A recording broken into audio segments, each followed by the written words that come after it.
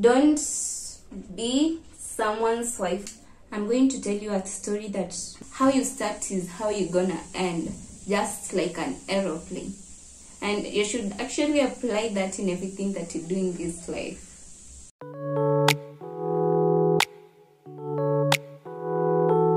Oh my god, I'm done with high school.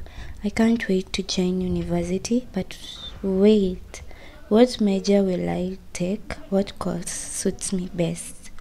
I feel so empty on this, and where will I stay, and do I have to live alone?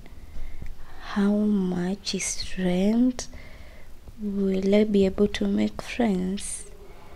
And is it better staying in school hostel or living in my own apartment? Is campus a bed of roses, just like they told us in high school? I'm so excited and I'm so confused right now. Like, I wish I had someone to tell me this. I know you told your friend you're not okay, and tell me what's wrong. If you are about to join campus, I know these are some of the things going through your mind, or maybe you're in your freshers year and you don't know how to go about campus life. There's a lot of pressures. Today, I'm here, I'm your big sister, and I'm going to tell you everything that you need to know.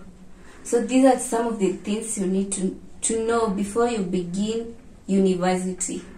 And I hope you note everything down. My little sisters, my little brothers, joining university is a big decision, and it's a time for your personal growth. Apart from your academic growth, it's so crucial to your independent personal growth. So that's why you need to know these things. So the first thing you want to do is arrange your accommodation, especially if you haven't joined campus yet. It's important to know where you're going to stay. Are you going to stay in the school hostels? Are you going to stay in your own apartment? Are you going to stay alone? Are you going to stay with other people? Like, you need to weigh your options based on the school that you're going. I understand maybe sometimes you may think that maybe staying outside has its own pros. You may think it's cheaper, you have all the freedom and everything.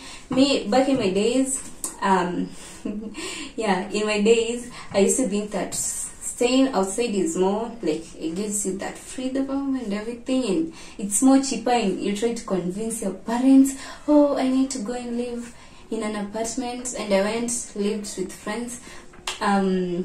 What I can say, for me, I prefer staying in school. You're able to concentrate just on your studies, because you eat in school, you sleep in school, you shower in school.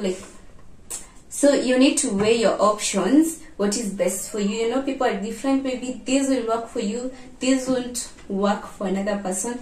Just know what is best for you, you know. Let's head over to number 2. Know exactly what you want to do and carry on with it to the end. I'm talking about the course that you take. I know it's so confusing to get what you really want to do, especially if you've not decided up to that time. I understand in most universities, when you get to school, you're given a period of maybe 1 week, 2 weeks to change your course. You can change your course from what you previously got admitted with. You can change to another course. So if you've not yet decided, you can decide between this time, and don't do a course because others are doing it, your friends from high school are doing it, or your parents are pressuring you to do it. If you make sure that you consult enough whatever you need to know, and once you decide, don't be discouraged by anyone.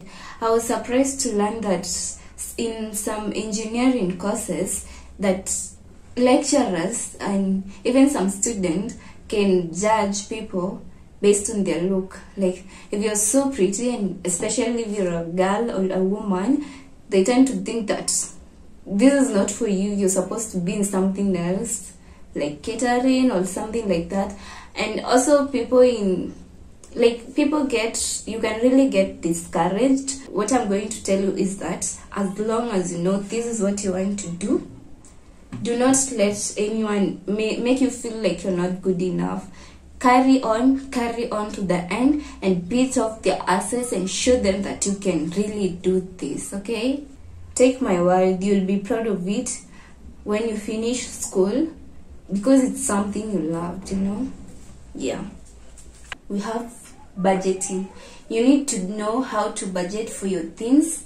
You need to not use your money without a plan, because it's going to get you into a deep struggle at the end of the semester. You know, if you're given some money by your parents, remember that your parents or whoever is paying for you for your school is supporting you, and they're believing that you're big enough maybe to handle money. Like, show them that you can do that, so that they can trust you. And it's good even for your personal growth, because you'll understand how to budget and plan for your money once you're out of school.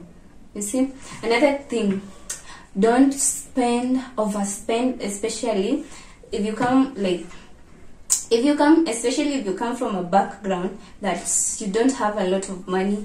Make sure that you don't get to the peer pressure of overspending your money on clothes, drugs, those kind of things. And another thing, if you can, just don't do drugs. Don't do drugs in the university, no matter how the peer pressure is, because most people here, most people start doing drugs and doing many weird things in the university. But this is going to get you in a deep end, especially if you get addicted. It will be so difficult for you later in life to plan your life. It will affect you for the rest of your life. Just don't do drugs. And doing drugs can actually take up a lot of your money, without thinking. I've seen people drop out of school. This is a true testimony. People have dropped out of school because of doing drugs. They can't go to class. They're not able to even go to class because they're maybe so drunk or so high, those kind of things. You know, students try to make it look so cool, like it's the cool thing to do. But my advice to you, just don't do drugs. It will derail you emotionally, financially, and you won't even have a good relationship with your parents. And yeah, have boundaries.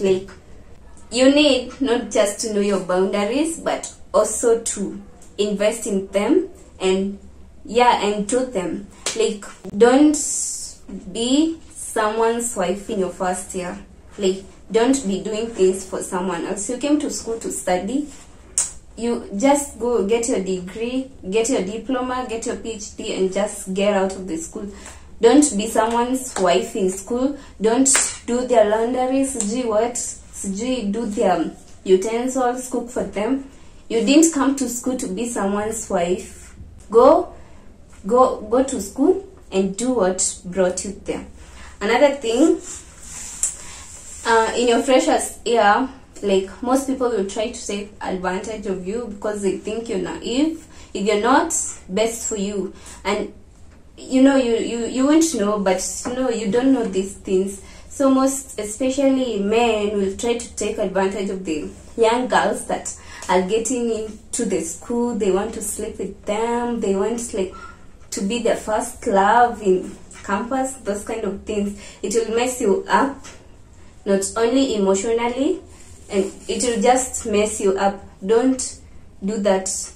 If you're a fresher, just don't date maybe up to your second year until you know everything about the school. You know how everything goes, how the gist, the do's and don'ts of the school. No, I'm not saying you're not supposed to fall in love, but at least in your freshers year, keep out of it. Another thing, learn to respect your personal space. Don't just let anyone come to your personal space. Anyone that wants to come hang out with you, let your personal space be your personal space.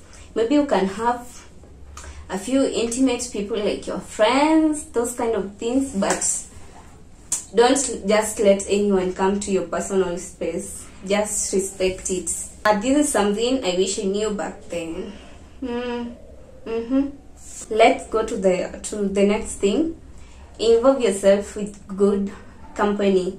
You know, the thing with campus, there's a lot of peer pressure, especially in your first year. In your first year, there's a lot of peer pressure. Join good clubs, join environmental clubs, those kind of things, drama clubs. Like, you know yourself, you know the kind of people you want to attract in your life. If you join yourself with bad companies, you'll find that even when you try to get yourself later out of this relationship, it will be so difficult transitioning before you find other good people that you can relate with, and you just can't get rid of people, you know. So like from your first year, from how you begin, just be yourself. Do what you feels like you. Don't do anything out of pressure. And especially if you come from a place where your parents maybe are seeing a future with you, they are depending on you, they are depending on your education, and you don't come from a place of a lot of money like me, do not fall into the trap, as I said, into the trap of drugs and bad company. This will really be bad for you. Like, it will derail you so much. Unlike the rich kids, you know, they have everything set out for them. So you just start out well from the beginning. Okay, I'm going to tell you a story that my choreographer Atum Sam, you can check his YouTube channel. He likes to tell me whenever I'm lagging behind, especially with content creation. He tells me a story of an aeroplane. How you begin is how you end. An aeroplane, you see, when an aeroplane is beginning on the runway, it starts at a very high speed, because when it's in the air, it can't add speed, it can only reduce. It can't increase speed no matter what. Like, it's not possible. That speed that it begins with is the same speed that it lands with at its destination. So I'm trying to say, like, how you start is how you end. If you're doing your time management well, if you're budgeting well, you're doing all the classes, you can only reduce the speed or that effort over the years, but you can't increase it. And if you have to increase it, you really have to put extra effort. So it's better you start at the beginning. It's better you start good at the beginning. It won't be hard for you along the way to the end. How you start is how you're gonna end, just like an aeroplane. And you should actually apply that in everything that you do in this life. Moving on, time management. Here we'll talk about attend all your lectures. Don't oversleep and don't undersleep. Like, you need enough sleep. I know most of us, this is something I wish I knew back then.